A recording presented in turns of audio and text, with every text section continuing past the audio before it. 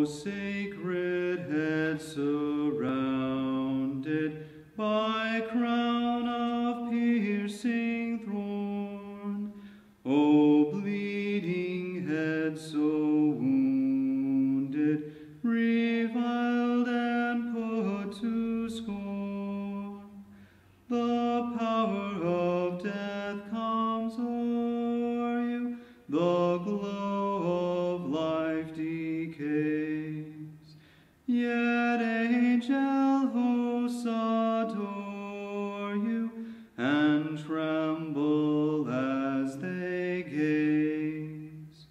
I see your strength and vigor all fading in the strife, and death with cruel rigor bereaving you of life. O agony and dying. In the name of the Father, and of the Son, and of the Holy Spirit. Amen.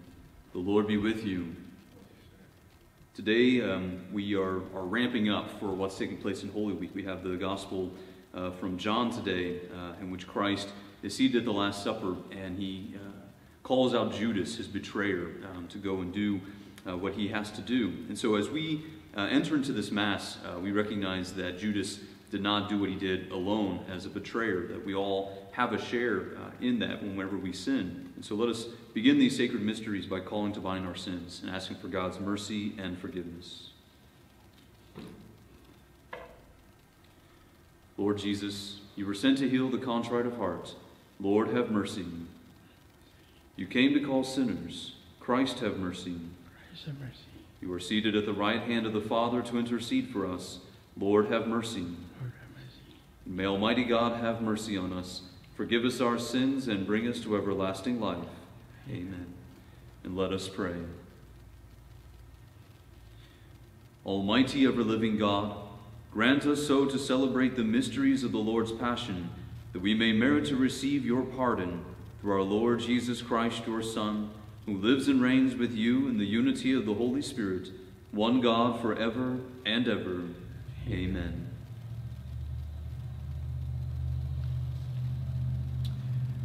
Our first reading is a reading from the book of the prophet Isaiah. Hear me, O islands, listen, O distant peoples. The Lord called me from birth. From my mother's womb he gave me my name. He made of me a sharp-edged sword and concealed me in the shadow of his arm. He made me a polished arrow, in his quiver he hid me. You are my servant, he said to me, Israel, through whom I show my glory.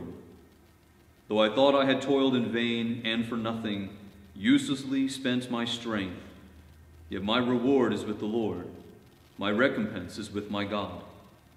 For now the Lord has spoken, who formed me as his servant from the womb, that Jacob may be brought back to him, and Israel gathered to him. And I am made glorious in the sight of the Lord, and my God is now my strength. It is too little, he says, for you to be my servant, to raise up the tribes of Jacob and restore the survivors of Israel. I will make you a light to the nations, that my salvation may reach to the ends of the earth. The word of the Lord. Thanks be to God. Our responsorial psalm. I will sing of your salvation. I will sing of your salvation. In you, O Lord, I take refuge. Let me never be put to shame. In your justice, rescue me and deliver me. Incline your ear to me and save me. I will sing of your salvation. Be my rock, my refuge, O stronghold to give me safety. For you are my rock and my fortress. O my God, rescue me from the hand of the wicked. I will sing of your salvation. For you are my hope, O Lord, my trust, O God, from my youth. On you I depend from birth. From my mother's womb you are my strength. I will sing of your salvation. My mouth shall declare your justice, day by day your salvation. O God, you have taught me from my youth. Until the present I proclaim your wondrous deeds. I will sing of your salvation. The Lord be with you. A reading from the Holy Gospel according to John. Glory to you, O Lord. Reclining at table with his disciples, Jesus was deeply troubled and testified, "Amen, amen, I say to you, one of you will betray me." The disciples looked at one another, at a loss as to whom he meant. One of his disciples, the one whom Jesus loved, was reclining at Jesus' side. So Simon Peter nodded to him to find out whom he meant. He leaned back against Jesus' chest and said to him, "Master, who is it?" Jesus answered, "It is the one to whom I hand the morsel after I have dipped it." So he dipped the morsel and took it and handed it to Judas, son of Simon the Iscariot. After Judas took the morsel, Satan entered him. So Jesus said to him, "What you are going to do, do quickly." Now none of those reclining at table realized why he said this to them.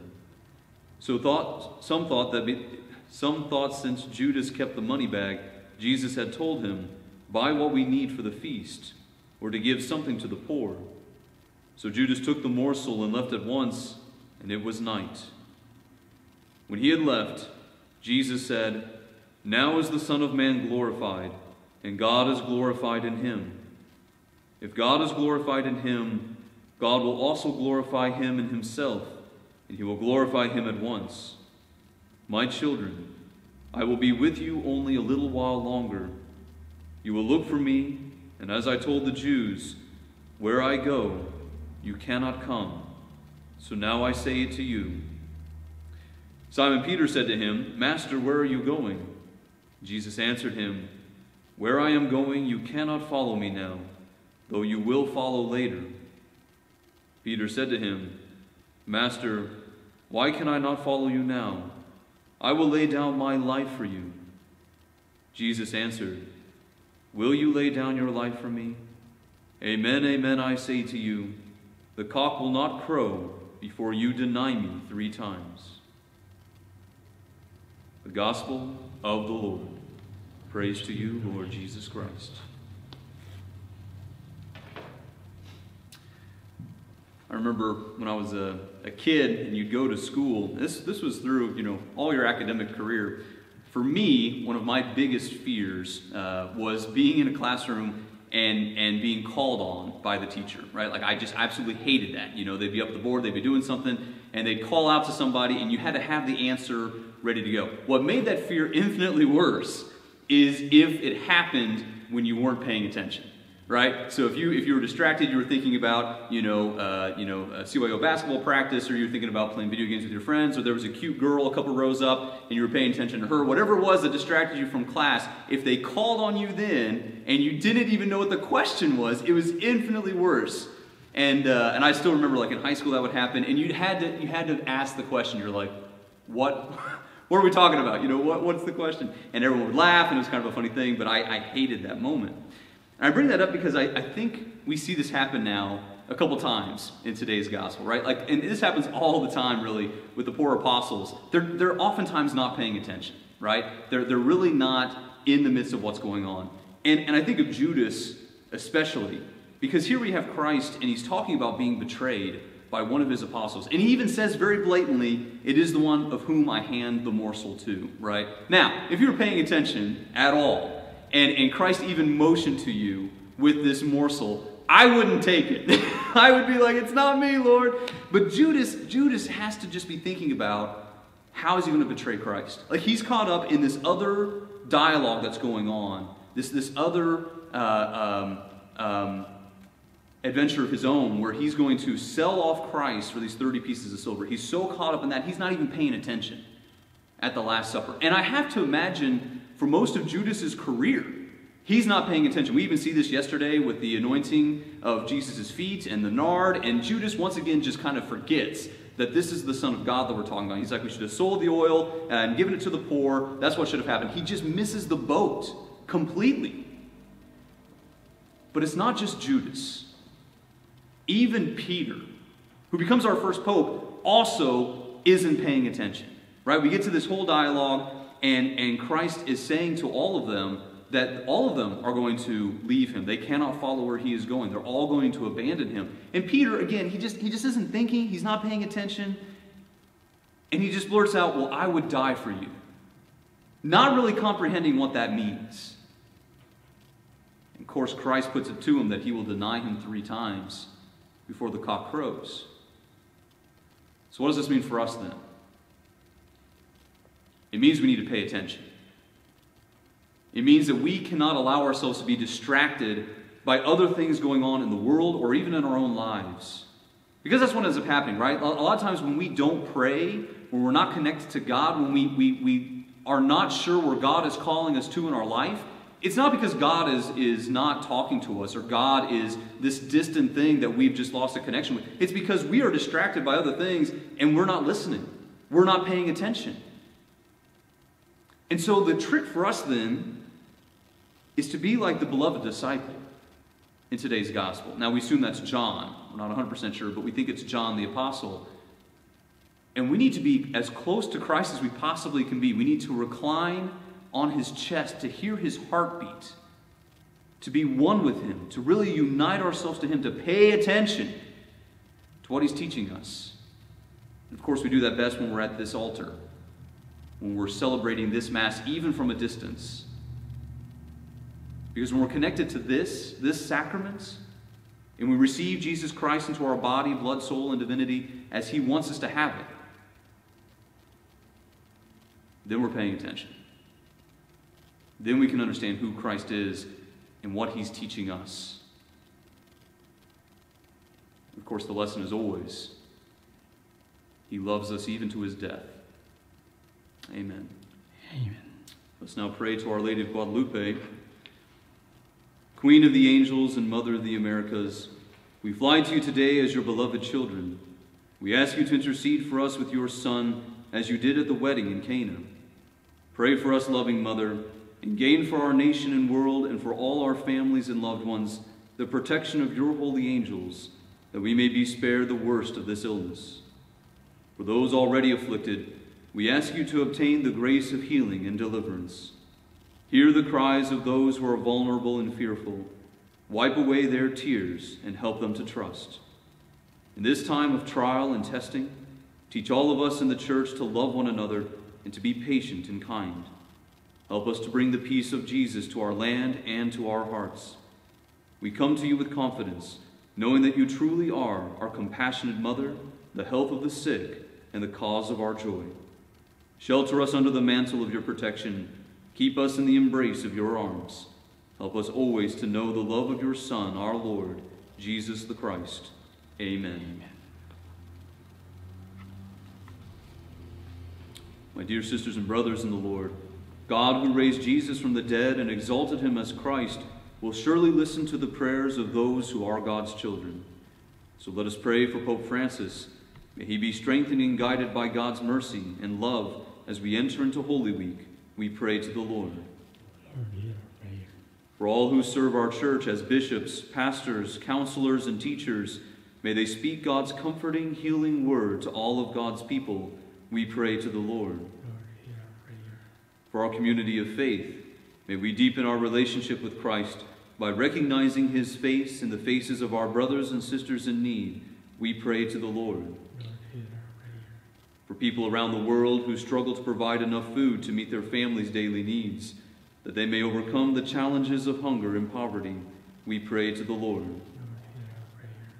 For all preparing for the Easter sacraments and First Holy Eucharist, may they drink fully from the waters of life in Christ.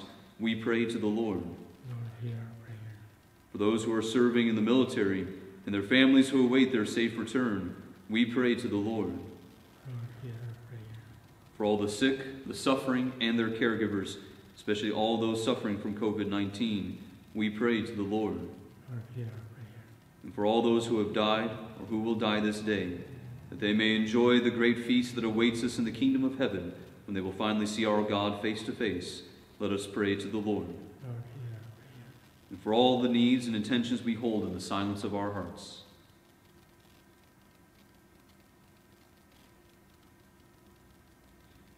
We pray to the Lord. Lord, hear our prayer. O God of eternal glory, You anointed Jesus, your servant, to bear our sins, to encourage the weary, to raise up and restore the fallen. Keep before our eyes the splendor of the paschal mystery of Christ, and by our sharing in the passion and resurrection, seal our lives with the victorious sign of his obedience and exaltation. We ask this through Christ, our liberator from sin, who lives with you in the unity of the Holy Spirit, one God forever and ever. Amen.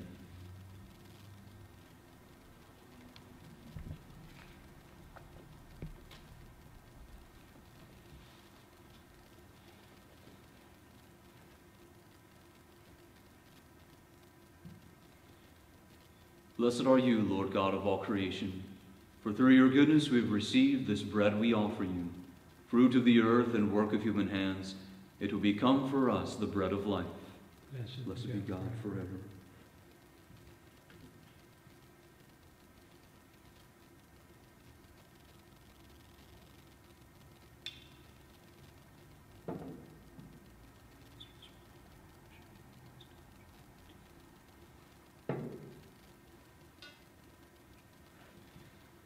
Blessed are you, Lord God of all creation, for through your goodness we have received this wine we offer you, fruit of the vine and work of human hands. It will become our spiritual drink. Blessed be God forever.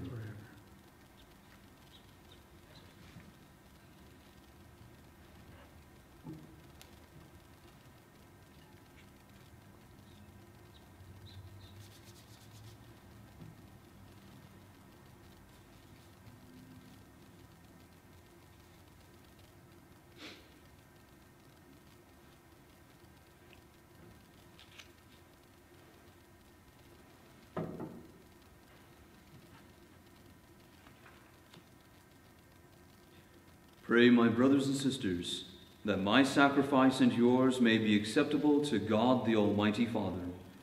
May the Lord accept the sacrifice at your hands for the praise and glory of his name, for our good and good of all his holy church. Look favorably, O Lord, we pray, on these offerings of your family, and to those who make partakers of these sacred gifts, grant a share in their fullness, through Christ our Lord. The Lord be with you. Lift up your hearts. Let us give thanks to the Lord our God. It is truly right and just, our duty and our salvation, always and everywhere to give you thanks, Lord, Holy Father, Almighty and eternal God, through Christ our Lord. For the days of his saving passion and glorious resurrection are approaching, by which the pride of the ancient foe is vanquished, and the mystery of our redemption in Christ is celebrated. Through him the host of angels adores your majesty and rejoices in your presence forever. May our voices, we pray, join with theirs in one chorus of exultant praise as we acclaim, Holy, holy, holy Lord, God of hosts. Heaven and earth are full of your glory. Hosanna in the highest. Blessed is he who comes in the name of the Lord. Hosanna in the highest. You are indeed holy, O Lord, the fount of all holiness. Make holy, therefore, these gifts, we pray, by sending down your Spirit upon them like the dewfall, so that they may become for us the body and blood of our Lord Jesus Christ. At the time he was betrayed, and entered willingly into his passion, he took bread, and giving thanks, broke it, and gave it to his disciples, saying, Take this, all of you, and eat of it, for this is my body, which will be given up for you.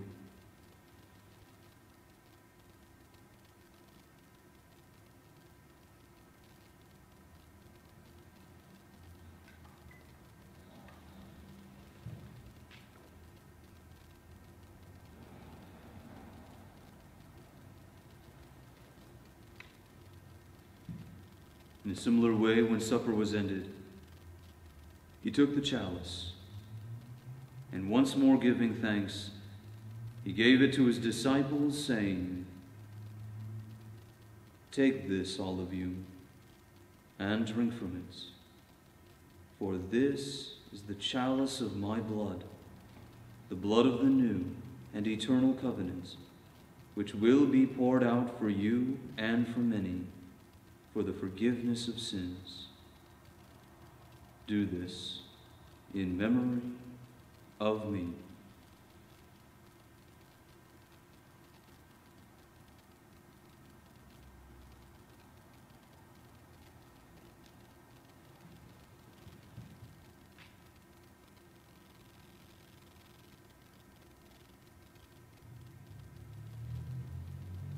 The mystery of faith. When we eat this bread and drink this cup, we proclaim your death, O Lord, until you come again. Therefore, as we celebrate the memorial of his death and resurrection, we offer you, Lord, the bread of life and the chalice of salvation, giving thanks that you have held us worthy to be in your presence and minister to you. Humbly we pray that, partaking of the body and blood of Christ, we may be gathered into one by the Holy Spirit. Remember, Lord, your church spread throughout the world, and bring her to the fullness of charity, together with Francis our Pope, Charles our Bishop, and all the clergy. Remember also our brothers and sisters who have fallen asleep in the hope of the resurrection, and all who have died in your mercy. Welcome them into the light of your face. Have mercy on us all, we pray, that with the Blessed Virgin Mary, Mother of God, with blessed Joseph, her spouse, with the blessed apostles and all the saints who have pleased you throughout the ages, we may merit to be co-heirs to eternal life, and may praise and glorify you through your Son, Jesus Christ. Through him, and with him, and in him, O God, Almighty Father, in the unity of the Holy Spirit, all glory and honor is yours, forever and ever. Amen. At the Savior's command, and formed by divine teaching, we dare to say, Our Father, who art in heaven, hallowed be thy name. Thy kingdom come, thy will be done, on earth as it is in heaven. Give us this day our daily bread, and forgive us our trespasses, as we forgive those who trespass against us. And lead us not into temptation, but deliver us from evil. Deliver us, Lord, we pray, from every evil. Graciously grant peace in our days, that by the help of your mercy we may be always free from sin and safe from all distress, as we await the blessed hope and the coming of our Savior, Jesus Christ. For the kingdom, the power, and the glory are yours, now and forever. Lord Jesus Christ, who said to your apostles, Peace I leave you, my peace I give you. Look not on our sins, but on the faith of your church, and graciously grant her peace and unity, in accordance with your will, who live and reign forever and ever. Amen. The peace of the Lord be with you always, and with your spirit.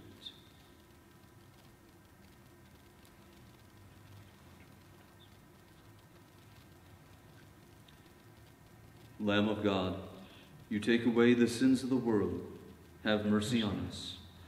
Lamb of God, you take away the sins of the world, have mercy on us. Lamb of God, you take away the sins of the world, grant us peace.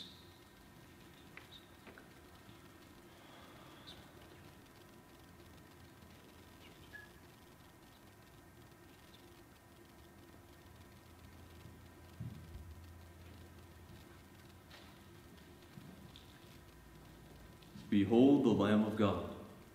Behold him who takes away the sins of the world. Blessed are those called to the supper of the Lamb. Lord, I am not worthy that you should enter under my roof, but only say the word, and my soul shall be healed.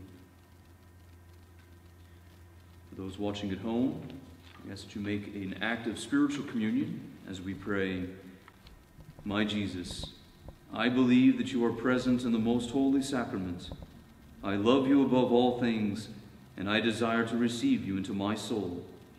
Since I cannot at this moment receive you sacramentally, come at least spiritually into my heart. I embrace you as if you were already there and unite myself wholly to you. Never permit me to be separated from you. Amen.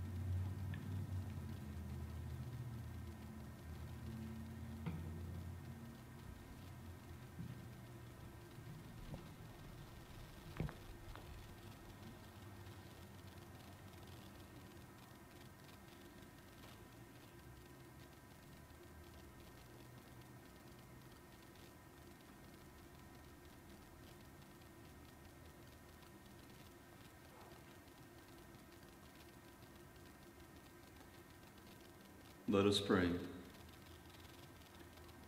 Nourished by these saving gifts, we beseech your mercy, Lord, that by this same sacrament with which you have fed us in the present age, you may make us partakers of life eternal, through Christ our Lord. Amen. The Lord be with you. May Almighty God bless you, the Father, the Son, and the Holy Spirit. Amen. Go forth, the Mass is ended. Thanks be to God. Agony and dying, oh, love to sinners bring. Jesus, all grace supplying, oh, turn your face on me. In this your bitter passion, Good Shepherd, think